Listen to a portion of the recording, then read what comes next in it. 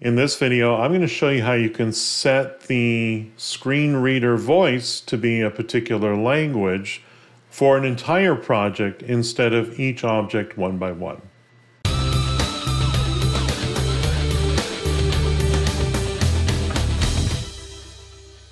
I'm Paul Wilson, and I make videos about e-learning, specifically the authoring software Adobe Captivate.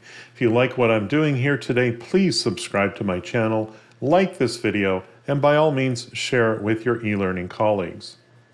In this video today, which should be relatively short, I'm going to show you how you can apply the speech agent settings on a global scale for your accessibility needs, specifically with screen reader technology. So let's take a look at this project that I have here. As it stands right now with Adobe Captivate 12.4 or earlier, if I wanted to do accessibility, I would need to select English here for this, and then English here for this, and then English here for that. And that's going to become tedious, especially if you're working on a project that maybe started out with English, right? Because that's the default for me. But as a Canadian, I might want to translate this e-learning project from English to French. When I get it back, I don't want to have to manually select French from these drop-downs over and over and over again.